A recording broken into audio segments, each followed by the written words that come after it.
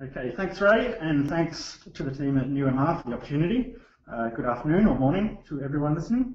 I think it's always nice to put a face to a name, so you'll see a mugshot of me on the screen here.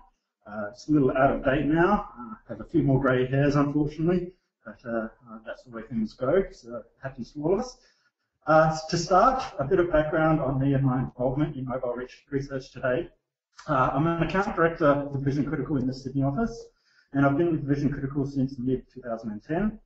But globally, Vision Critical's been investing in and investigating mobile research since 2008, both in terms of the technical software design side of things and also research on research for best practice in mobile devices research. Vision Critical launched its mobile web optimized surveys during 2011, and since that time we've conducted hundreds of multimodal and mobile-only studies. My background is in quant research, so the set of best practice considerations that follow very much have a survey approach focus. There's no doubt a whole other set of considerations for conducting qualitative mobile studies. I think it's pretty safe to say that these days an ever-increasing number of people are leading mobile-centric lives. Smartphone and tablet penetration continues to expand in both mature and developing research markets. In Australia, smartphone penetration is approaching 70%, and tablet penetration is somewhere between the 20 to 30% mark. Further, mobile devices have become the epicenter of many people's social and professional lives, fulfilling ever more functions that have traditionally required separate and unique devices. Okay, so that's pretty well understood and appreciated. I think it's also commonly known that it is getting harder to reach and engage with traditional online research practices. Whilst mobile presents us as an industry with considerable opportunities to address this issue, it also comes with some challenges in terms of both designing and fielding representative research in a way that motivates repeat participation or ongoing engagement, which for us at Vision Critical is a crucial consideration in what we do in managing research communities. To start, there are technical limitations. There are over 6,500 different web-enabled devices with different operating systems or versions of the same operating system, unique browser applications, each with its own characteristics, different input modes, that is touchscreen versus full QWERTY keyboard versus keypads, different screen sizes and resolutions, and different treatments of web-based softwares, particularly Flash and Java. HTML5 will address some of these compatibility issues, but won't necessarily optimize the way your survey will look on different devices. Just quickly, there are basically three options for conducting mobile research, and each has its own strengths and weaknesses, which I won't go into here. SMS or WAP-based research is the only option you have for non-smartphones. Mobile web, which is our area of expertise at Vision Critical, are hosted on the internet and accessed by a link or through entering the URL in your browser. And the third options are apps, which have to be downloaded by the user for the particular device that they're using. We also need to understand things with the perspective that mobile research is still an evolving field, and its full potential, I don't believe, has been unlocked by researchers yet. Some examples of where it's currently being used are shown in this chart. However, things like geolocation and mobile diaries are skills that haven't been fully developed yet. As I mentioned in my intro, I'm a quantie, so I don't have too much direct experience with the qualitative approaches shown here. But what I think we will see over time is a continued blurring of the traditional quant-qual divide.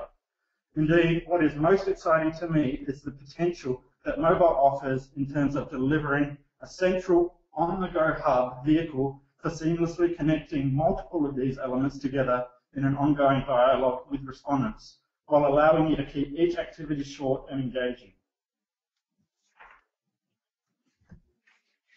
Now, if there is only one thing you take from today's webinar, I think it should be this, that to get the most out of it, mobile research should never be an afterthought.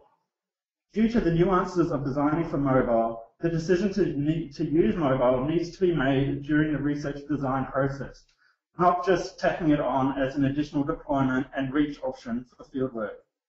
Of course you can do this, but I would argue that you aren't really conducting mobile research. You're just using it as a convenient vehicle. We need to start thinking of mobile as an opportunity to challenge the traditional way of doing things and experiment with new approaches. So let's go over a few things we at Vision Critical believe to be best practice considerations for conducting mobile research. We will go through each of these individually, but just quickly as an overview, you need to identify and optimize for the devices that are supported by your software. Be aware of the available question types and any potential biases of going mobile. Keep the length of your survey under 10 minutes, and even less if you're not providing any incentive. Look to maximize your available screen space for the purpose of research, not cluttering it up with unnecessary things. Control for minimal scrolling to make the experience as good as possible for the person completing. Use multimedia sparingly and target it for maximum impact. Build in extra time to QA on all supported devices and even on an unsupported one if you're using a mobile web application. And finally, really stop and think about the way you deploy, both initially and over the field work period with the way you send out reminders and so on. You'll notice that most of these are set up and design considerations. To steal a line from the classic Australian movie, The Castle, most successful mobile research is 90% preparation, 15% implementation, 10% perspiration, and the rest is just good luck. So let's go through each of these one by one. It's hard for me to sit here and say, do X and Y and Z in your questionnaire, as it all comes back to the method you're using, that is, whether you're mobile, web, app, or SMS, and the particular software or app you're using. However, what you do need to assure is that you understand what question types work and how they will display in different operating systems, and then design your questionnaire accordingly. And also, be aware that question types that aren't supported may be skipped by the software you're using. I think this is largely a given with any research, but it's worth raising again here in the particular context of mobile. And that's that you need to understand the market you're researching and be aware of any potential biases that exist. Consider at the very start of your design process any biases that may exist in terms of smartphone owners generally, or particular brands or types of smartphone that could impact your data. Sometimes these may work in your favour in terms of being able to find people that might be difficult to reach through other mechanisms, but other times they may work against you in that you only end up reaching those people that you're not really that interested in talking to. So you really need to keep in mind these biases in light of the target group and the objectives that you have. In Australia, we found that there's an inherent bias in smartphone ownership generally, but there's no difference between different brands. So somebody that owns a smartphone is inherently different to somebody that doesn't, and a lot of this is age and life stage related. So make sure you understand the market you're researching. Research conducted on mobile devices should also adhere to a slightly modified KISS principle. That is, keep it as short and as simple as is necessary to answer your key objectives. Research on research that we have run at Vision Critical has confirmed that the same survey will take 50% longer on a smartphone compared to a desktop. In terms of an appropriate length, respondents are willing to give some leeway within reason, up to about 10 minutes is a fair estimate for an incentivized survey. But however, this is around 6 to 7 minutes of a standard online survey. So if you are designing through an online platform, keep that in mind that you need to keep it about 60% length of what you're usually used to. If your survey is getting longer than this, you really need to start questioning whether mobile is the right method and consider alternatives. One way we have been experimenting with for controlling for length as breaking longer surveys up into chunks and running them as a series of shorter surveys over a period of time. Now, this obviously introduces other challenges, such as missing data and requiring larger overall sample sizes to compensate for the fact you might have missing data. Advanced warning can potentially be used as a way to mitigate for dropout risk, but you can't remove that risk completely. Consider your own mobile use for a moment, whether it be browsing, email, gaming, or something else. We often encounter situations where screen space becomes maxed out. This is because real estate on mobile phones is at a premium, so you should look to maximize your available space for the actual survey content. A few things to think about here. Firstly, keep your branding elements simple and avoid using large banners and logos and things that just take up space. Secondly, verbosity. Try to avoid it. Remove any superfluous words from your questions and response codes to keep the length of them short so you can get as much onto the screen as possible. Thirdly, images. They can be great for jazzing up the look and feel of a survey. You just need to be sensible in the way that you use them. Only use images in response buttons when there are a small number of options or if it is absolutely necessary for comprehension of the question or the responses themselves. Related to the previous point on screen space is the issue of scrolling.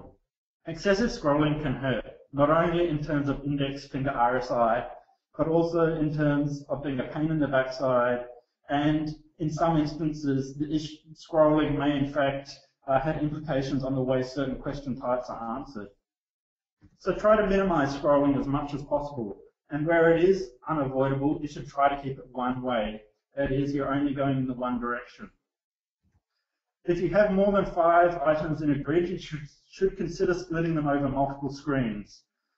Different software apps will display grids in different ways, so you need to make sure you understand the layout implications of the software that you're using.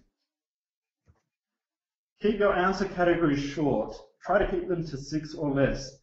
And this is particularly important when dealing with multiple response or scale rating questions. In these cases, scrolling can potentially influence the number of responses that are selected or the rating given for a particular response, given that often they need to be answered in the context of the other responses available. So if the person doesn't scroll, then they may forget about what they've rated at a previous attribute, or if they are scrolling up and down, it becomes laborious for them to constantly go back and check what they've answered. Where it does make logical sense, you may be able to group 3 or 4 short related questions onto one screen. For example, age, gender, marital status. Whilst scrolling might be required in this situation, at least the questions logically flow on from one another, and the time saving of avoiding 4 screens and the associated loading times, etc., is worth it given that there's little risk of the answers being influenced by the need to scroll. This, which becomes the ultimate litmus test, is could scrolling influence the way the question that I'm asking is being answered?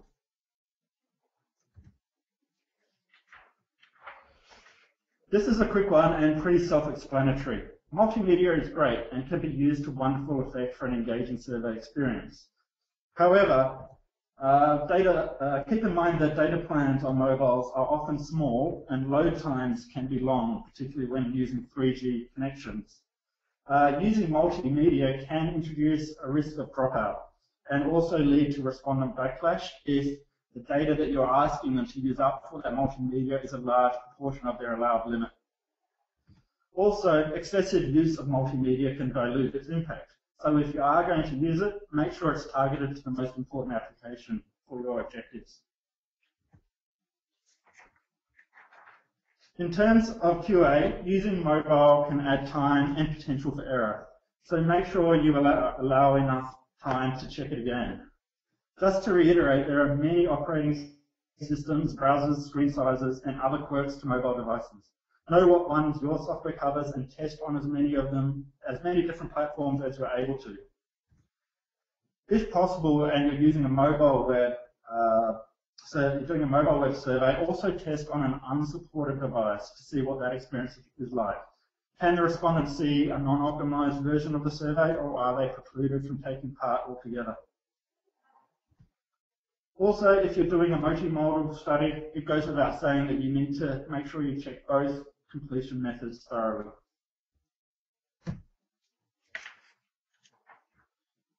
At Vision Critical, we believe that if you have the ability, you should give people the choice of when, where, and how they prefer to respond. In a group of 3 incentivised studies run over late 2011 and early 2012 across Canada, the US, and the UK, we found that the incidence of completing via a mobile device when given the choice was 11%. In another study in the telco industry in Australia, we had around a third choose to complete on a mobile device without having specified a completion method. So clearly there's a wide range of potential, and clearly this will vary by the market and the way the study is set up and communicated to respondents. At the end of the day, we need to judge, does the study need to be mobile only? If not, do the benefits of going mobile only outweigh any risks? And thirdly, are you going to struggle to reach your particular sample requirements or sample target using mobile only? So this leads me to my final point about deploying intelligently to maximize the chance of getting a rapid response. We all know how quickly our inboxes fill with emails during the day. It is particularly bad on mobiles, where people often have multiple email accounts feeding into the one service. Some things you need to consider here. You should explicitly tell people in your communication whether or not they have the choice, or if it is a requirement that they complete via a mobile device. If you do decide to go mobile only, be aware of the sample implications this may have, and the fact that even when advised it is mobile only, many people will still try to complete via a desktop and drop out when they fail to be able to participate. In that study I mentioned earlier, across Canada and UK, the research showed us that this effect was around 40% that tried to complete using the wrong device and then dropped out. This third point is a biggie. The response window for mobile is tighter than what it is for PC. So you need to deploy at times of the day when people are most likely to be able to complete straight away or pretty quickly soon after receiving the email. This is going to vary by the target group you're looking to reach. It might be morning or evening commutes or lunchtimes for office workers, after 8 p.m. for busy mothers, for example. And it may mean that you have to end up splitting your deployment into multiple, specially filtered deployments to reach different targets at different times of the day. Note also that there are special additional challenges and considerations that apply to weekend deployments, such as the issue of people using their work email addresses, then switching off completely over weekends, concerns about privacy issues and the like. Consider giving advance warning if you are wanting to send a survey out over the weekend. So just to recap what we think are some of the best practice considerations for mobile research. Firstly, identify and optimize for your particular circumstances. Be aware of the question types that are supported and the potential for biases in your market. Keep the length under 10 minutes or less if not incentivized, and that is around the 6 to 7 market of a traditional online survey. Maximize your screen space for displaying the important content, not clutter. Control as much as possible for scrolling. By all means, use multimedia, but don't go overboard and target it for maximum impact. Make sure you adequately QA for all devices. And stop and think about the way you plan to deploy before pushing the go button. And remember, design specifically with mobile in mind. Don't just tack it on as an afterthought. That is the end of my presentation. Thanks, Ray.